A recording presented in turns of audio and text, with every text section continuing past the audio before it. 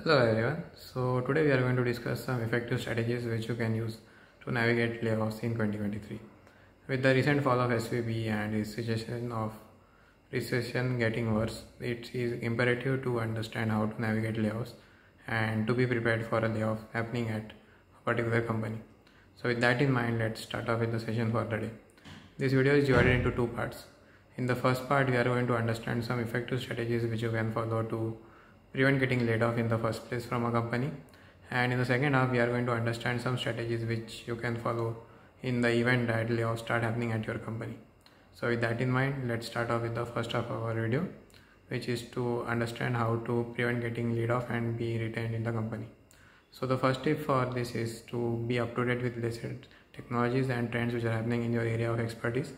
Be sure to keep yourself updated and know the various trends which are happening in your area, because this will make you much more valuable into the company and will increase the chances of you being retained into a particular company. The second tip is to build strong relationship with your colleagues. The reason for this is if you have a strong relationship with your colleagues, then you can effectively weather layoffs as a team, and also make sure that in the event of layoffs you are able to help each other to manage layoffs and search for new jobs much better together instead of searching them individually. The third tip for the day is to remain proactive. So instead of the company asking for you to what needs to be done, if you are proactive and take initiative to understand the various areas of improvements which can happen in a particular project or a particular area in the company and provide your inputs, then you may be considered as a proactive employee and increase your chances of retention. Also make sure to diversify your skills. The reason for this is if a particular skill is somewhat not in demand, and if you are able to, or if you have domain experience in different fields, it increases your chances of finding a new job much higher, and having various expertise in different stacks helps you to weather layoffs in a much better manner, because you are much more versatile and also you are much more valuable to current company as well. Also make sure to deliver high quality work at your current workplace, because if you are a star performer at the company, that reduces your chances of getting laid off much more. Make sure to network with different individuals in your area. That is, you can attend various industry-wide events and network with different people who are in your area of expertise, so that you have a better network in which you can follow on if event of layoff happens. Now let's come to the second half of the video, which is to how to navigate the event of layoff and what to do when layoffs start happening at your company. So the first thing to keep in mind in this case is to make sure that you have a doc in place in which you have all your achievements, contributions and feats which you have achieved in a company ready.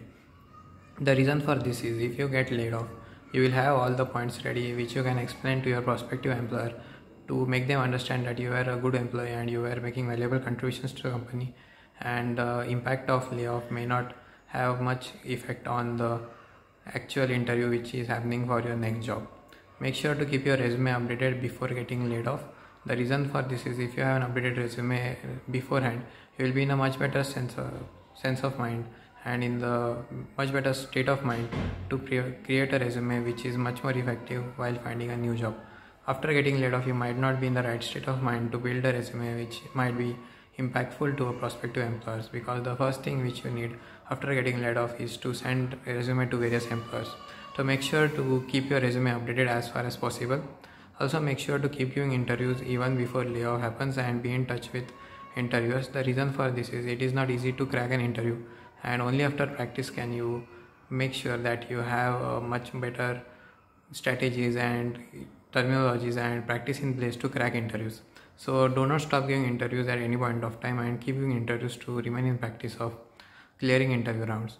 Also make sure to have a secondary source of income if possible. The reason for this is if you get laid off and if you are not able to generate income from your primary source of income, having a secondary source of income will make sure that you at least have some sense of support to manage your daily expenses, which comes to our next point, which is to have a rainy day fund. So make sure that you have enough savings to be able to manage your expenses for the next few months, at least for the next 6 months or a year, so that when the event of layoff happens, you at least have savings and you are not in a panic mode to find a new job and you are not in a financial crunch.